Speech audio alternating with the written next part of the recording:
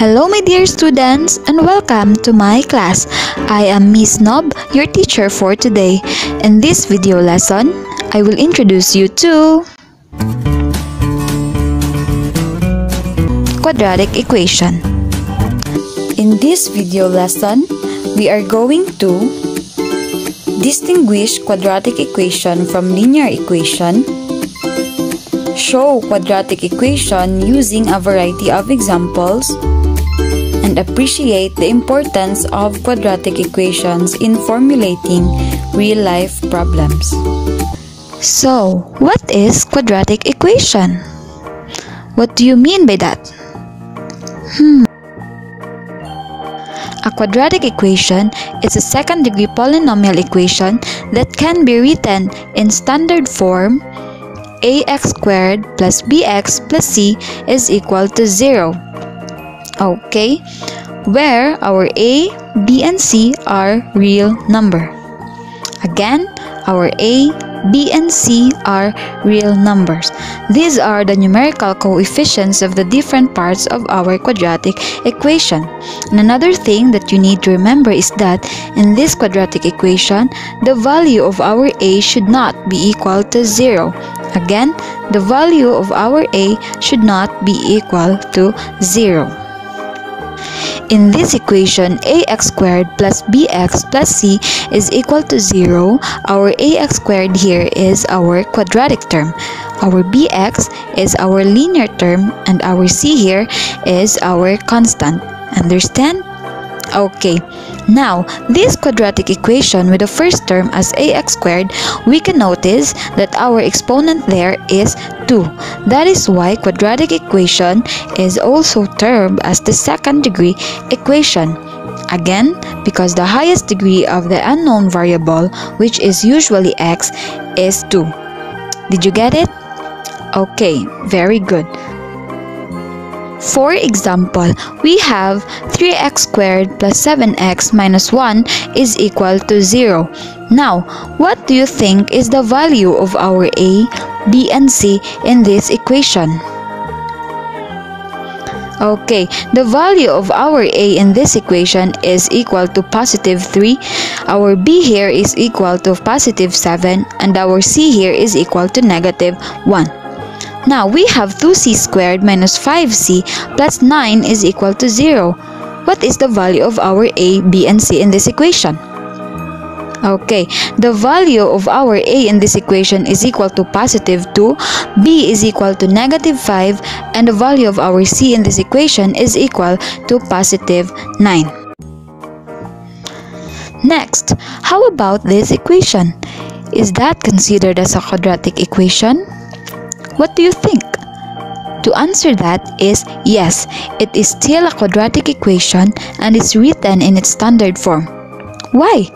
It's because it has the first term x squared, which is a quadratic term. We also do have a linear term, but the value of our b is equal to 0. So that will be now b is equal to 0. And for clarification, the value of our a in this equation is positive 1, b is 0, and c is equal to positive 5. Do you understand?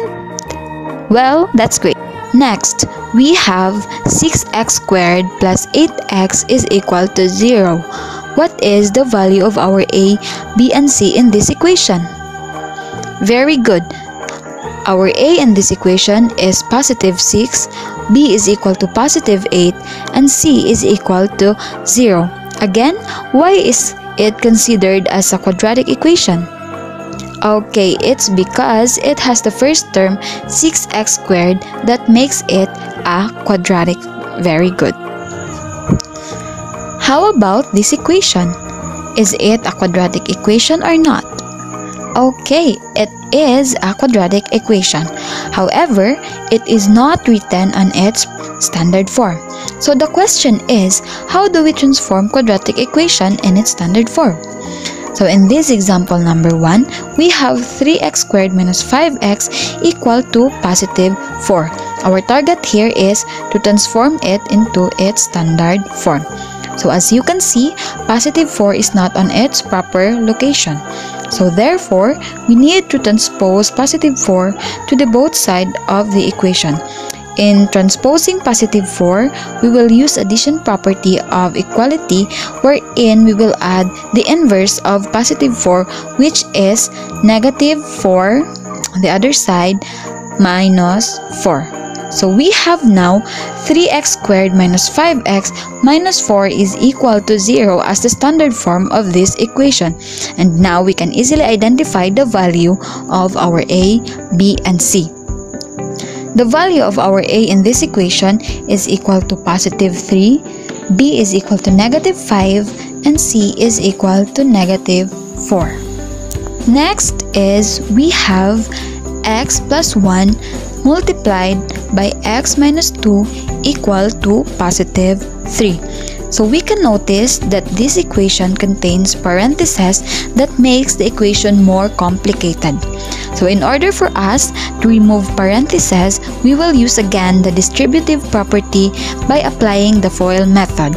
Are you familiar with the FOIL method? Okay, very good. We will first multiply x to x, and the product is x squared.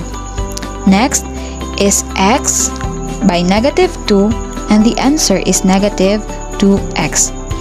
Third is multiply 1 by x, and the result is positive x. And lastly is to multiply 1 by negative 2, and the product is negative 2. So we have now x squared minus 2x plus x minus 2 is equal to positive 3. So next, we will just copy x squared, then add the similar term, which is the negative 2x plus x, and the result is negative x. So we have now x squared minus x minus 2 equal to positive 3. So next is we will transpose positive 3 since it was not on its proper location. So we will transpose now positive 3 to the both sides of the equation on its inverse, which is the negative 3. So just copy x squared minus x, then combine the similar term, which is negative 2 and negative 3 is equal to negative 5. So we have now x squared minus x minus negative 5 is equal to 0 as the standard form of this equation. And the value of our a, b, and c in this equation can be easily identified. The value of our a in this equation is equal to positive 1, b is equal to negative 1, and c is equal to negative 5. So let us try to apply it on our real life problem. So our problem is the length of a swimming pool is 9 meters longer than its width, and the area is 100 meters squared. So based from the given, write a quadratic equation in standard form and identify the value of a, b, and c. So let us first create a model to help us solve the problem. So this is our pool, and the problem involves an area. And we all know that the formula to solve an area is equal to length times the width. Now take note that the length is described in terms of the width and that there was no exact measure given for the width. So in this case, we will represent the measure of the width as x. So if we have the width as x meters and the length is described as 9 meters longer than its width, then we have x plus 9 meters as the length. Hence, we have now the following given.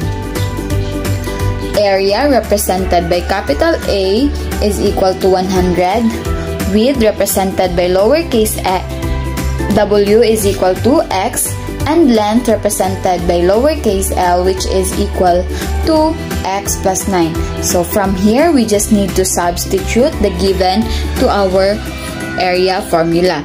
And that is 100 is equal to x times the sum of x and 9. Then, we will just copy 100 on the left side of the equation and on the right side by applying the distributive property. We have x times x equals x squared and x times 9 equals 9x. So from here, we can already identify the quadratic, the linear, and the constant term.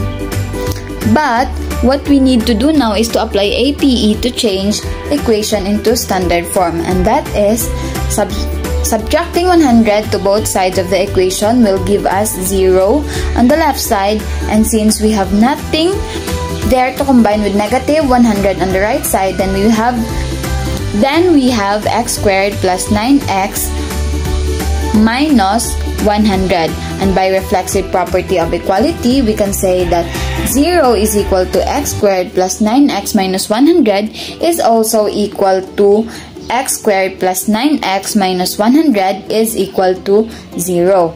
So from here, we can easily identify the value of A, B, and C of the standard form of the quadratic equation. So therefore, we have A is equal to positive 1, and take note that if you can't see any number beside a variable, it means its coefficient is 1. B is equal to positive 9 and C is equal to negative 100. And reminder, do not disregard the sign before the number. So here is what you need to remember. Quadratic equation is a second-degree polynomial equation that can be written in standard form ax squared plus bx plus c equal to 0, where the values of our a, b, and c are real numbers such that your a should not be equal to 0.